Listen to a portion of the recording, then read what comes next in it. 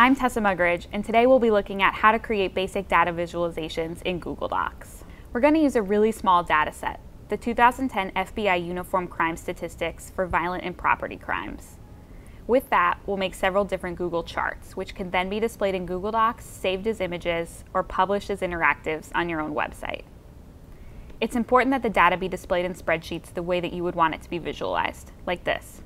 The first step in creating your chart is to select the appropriate data.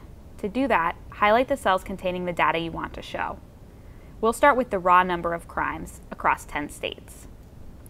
Once you've selected the data, click the Insert Chart button. As you can see, this makes Google's chart editor pop up, and it suggested several different charts we could make from this data. Click the next tab, Charts, and you can make any selection you want. We're going to try a stepped area chart. Here's the chart Google generated. You can click the Customize tab to add more details. We'll add a title, Violent and Property Crimes in the 10 most populous states. You can also adjust where the legend shows up if you want. And let's add a title for the vertical axis, Number of Crimes.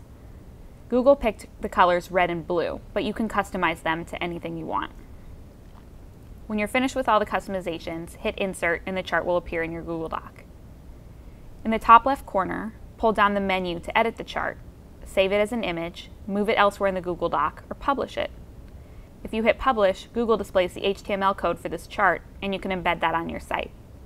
You can do this in two ways, as a static image or as an interactive. Let's try another chart.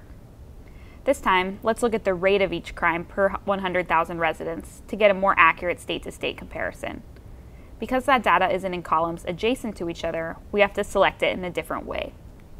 Click Insert Chart, and then click the spreadsheet symbol to select the first data range we need at the top of the sheet, the states. Then click Add Another Range and select the two columns that show the rate of the crimes.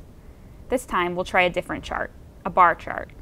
As you can see, some charts are blocked out because Google couldn't formulate them based on the type of data we have, like a scatter plot, for example. Let's customize this chart to make it more clear.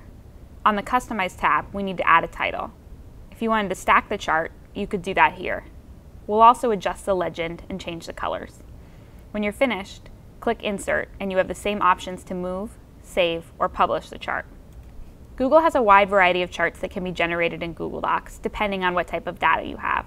To see them all, check out Google's Charts gallery here.